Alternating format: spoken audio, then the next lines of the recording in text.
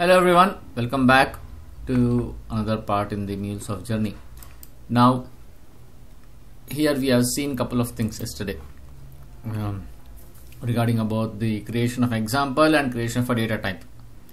Now is there a way that we can kind of reduce it further? I was just thinking, is there a way we can reduce it further? Okay, now see here there is a thing called as, in the responses, there is a thing called as body and application slash JSON. Okay, and type is anyway success example, it is pointing over here. And this is a bad example though, but we have to refine this example, especially the error part. Though I don't think we want to have like this, we want to have a better way of understanding the error. Okay, we will revisit that later. Okay, now let's do one thing. Is there a way how we can eliminate this? Okay, this application slash JSON itself. Well, you can actually see, I'll delete this. Okay, and I'll even delete this type. Now what happens by doing this, you're telling the body that the body is of type success example, which is this, right, which is this. Okay, but there's an error. It says that payload media type is mandatory, payload media type is mandatory, and I have not given anything media type for this body. So let's give a global variable declaration. See, media type. So if you give like this and say application slash JSON, now you can see the error has gone, which means the application slash JSON media type is applicable. This media type is applicable to the whole global part, which means even I can remove this. Okay, see here, can I? Okay, body student type. Okay, student data type. Okay, response student example. Okay, awesome, right? See, you can even type, okay, like this. There is no harm in that. Okay, it's good that you say type because you know it's a part of the type, but it's not required as well. So here I'm going to remove this as well. Okay, okay, now I'm going to remove this, okay. See how cool is that, right? Gonna remove this as well. Okay, and this as well. Okay, finally we need to somehow deal with this query parameter. We'll check that later. Okay, this part and this part. Okay, finally this part. Okay, and I'm going to even get rid of this. I hope everyone are doing the exercise along with me. Okay,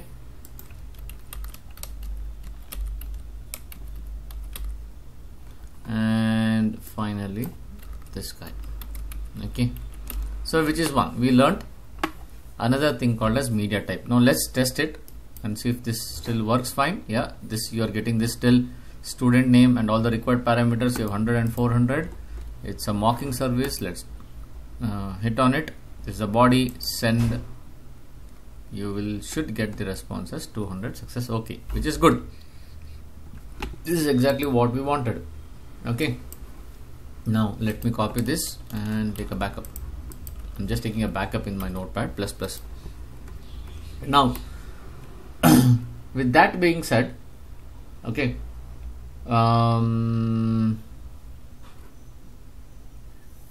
I also wanted to tell you one more thing. Okay, in the student data type, now you can see there's a type object. Okay, now if I do something like this in here in the student data type, if I do something like this, now what does this mean? You guys know it's an array. So will that work actually? See here, if I click on the post operation, now can you see this? It's an array of objects. See here, it's an array of objects. Okay, now the problem is that I don't know how to pass the data. I'm just telling I don't know how to pass the data. All we have done is a success example. The success is pointing in the response. But what about an example here? I want to see an example even here as well, which is here. Okay, So let's do one thing. Let's copy this. Okay, let's copy this and see if this works. Okay, create a new file and I'll say RAML specification is of type example, and I'll say student data type example. Student data type example, and I can give JSON as well. See, I can even give JSON, but here you can't give as an example. At that moment you need to say other. This should be yeah, here other. See, other. You can even give JSON, but I don't want to give JSON. I want to give it RAML as it is. And here this is just an example, right? Named example. I'm not sure why it has taken RAML. Okay, just let me delete it, guys. 1 minute. Just let me delete it. And or else let's do one thing. I'm deliberately creating a JSON. Let's create a JSON. Okay, I'll tell you the reason behind it. I'll say student data type example. I'll tell you the reason behind it later. Okay, JSON. That's it. Now I'm going to create an array. This is obviously an array. There's no doubt in that. Okay, there's an array.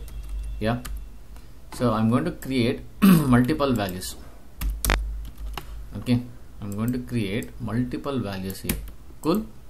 Now I'm going to give the student name as name1, ID as ID1, and address as ADDR1, phone number as 1 2 3 4 5 6 7 8 9 10. Active is A, year is 2022, semester is 8. And I'm going to copy this as it is, create another one. Okay, and here I'm just going to change it to name to ID to address to, and I'll change semester 7. Okay, I'm going to copy this example, copy path, go to student type here, and here if you can see, if I scroll down a little back, there should be a thing called as example. Examples means multiple value.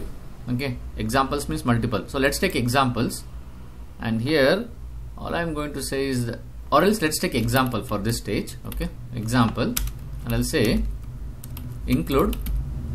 Okay, include, paste it. And obviously this won't work because see, you are in this path. Okay, you need to navigate back here and then back here. Okay, so you need to use double dot. It's kind of a navigation. Okay, it's like from the current path, from the current path, go back to examples, and get this value. Now I've added the examples within the data type itself. See, I've added the example within the data type itself, and here, okay, now there's a problem. Says that defines data type should be an object. Okay, let's pick that. Okay, okay, is it because of this? Let's see. Okay, I think we have a problem here, which means this particular example I cannot attach over here because it says that it is a type of object. Now there is no quick fix. Now we need to figure out how to rectify that. Let's see that. Okay, right, so let's see how we can work this out. I'm just thinking, let's delete this JSON. Okay, and let's delete this JSON because it's of no use. It's asking for a type object, which means one of them will work out. Okay, so one of these parameters within the example should work out. So let me do one thing. Let me duplicate it again, and I'll do one thing. Let me duplicate it, and I'm going to create student data type example.raml. Yeah.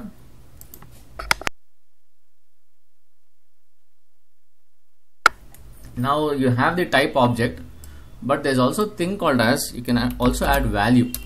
Okay, you can even add value. Okay, so the problem that we had we wanted something as an array of data types, right? See, in the post, this is what we wanted.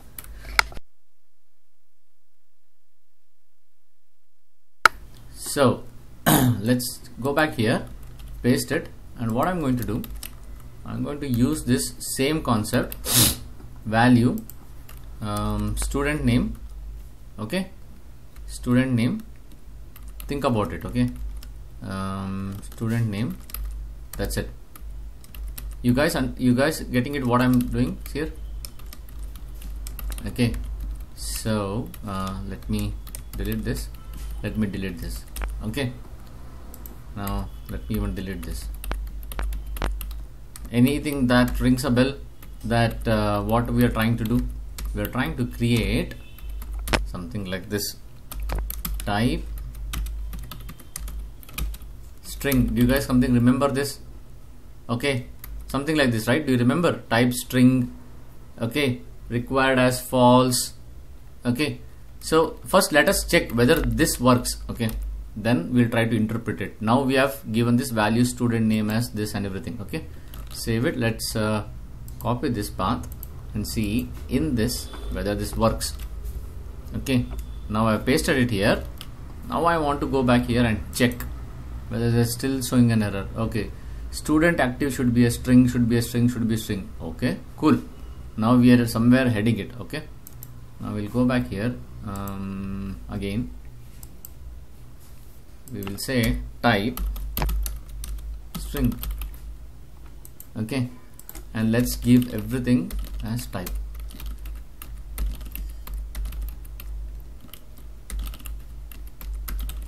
Okay, it is just an example, guys. It is just an example. Okay, we are creating a named example. Now let us see whether the error is still there. It says that, okay, it still says that should be a string, student active should be a string. Okay, then we have a problem again. Now we need to, it says a student active should be a string. Okay, then okay, let's go back again here. So we are coming closer to it. Okay, we are just trying to understand what exactly is the mistake. Okay, we'll go back here and try to rectify this. This is of no use. Okay, we'll see what else we can rectify. Okay, so how about this? Since it says that we need a string, okay, how about I just give like this? Okay, how about I just give like this? Okay, see here. Now since this is an example, guys, remember this is just an example. Since this is an example, there is no need of saying data type or type, because type is already defined. There is no need to give anything like that. Okay, so I'll just say student1. Student1, will this work? Let us check. Okay, let's check actually if this works. ID1, ADDR1, phone is 1 2 3 4 5 6 7 8 9 10, active is A, year is 2013, semester is 6. Okay, now we have created a string. Okay, let us see if this works.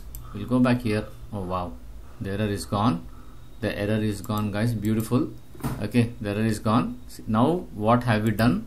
With the help of the data type, in the data type, we have added this guy over here. Now let us see how it gets interpreted in the RAML sense. So it's a part of post operation and it's an array. Click on the post and see, voila. Now you're seeing student1, ID1, address1, see A 2013-16. Now it's an array, obviously it's an array. Now if I try to try it, you will get something like this, but that's okay. Now you know it's an array. Now if I change it to just student type, okay, obviously it becomes an object. See here, it becomes an object. Okay, now is there a thing called as array? Okay, so if I go back here and if I say instead of type object, if I say type array, guys, does it really make sense? Okay, now you tell me, does it really make sense? It will always throw an error. Remember, guys, that's what I've been telling. This is just an example. In example, there is no need to tell type, non-type, array, integer. No, you're just giving an example. In the example, why are you defining the data type? It's not required. It is defined over here. Okay, so no need to do that. Okay, so it makes no sense. Okay, so remove this. It's just a value. Okay, just a value, you have to add it. And here if I say type as array, see here, now if I say type as array, okay, now again this becomes a problem. There's a way of how this has to be interpreted. Okay, the array part we will deal at the later part of the section, even if not in this RAML part, we'll look at in the bonus part of it. But array is something that we have to deal with that very carefully. But here, as you can see, we have created an array like this. Okay, even success example, if you want, you can even make this as an array, but that does not make sense. Okay, does not make sense. Cool. Now with this we understood media type, how to add an example within the data type, and how to create a named example. Okay, see, there's also another thing called as examples. Okay, see, there's also a thing called as examples, and if that's the case, again, as I said, everything is a key value pair, right? Let's say ex1. Examples will host multiple examples, as simple as that. So do you have this definition for examples? Defining examples in RAML. See, multiple examples. Okay, let's click on this, and where are you? Multiple examples. Okay, I don't think they have given any right example for us. Okay, see, the optional examples facet. Okay, now what is a facet, guys? What do you think a facet is?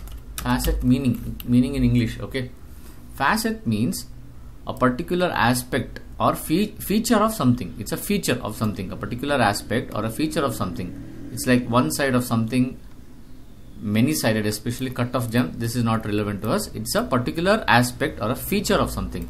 So when they say example feature, example facet, it means example feature of something, may be used to attach multiple examples of a type declaration.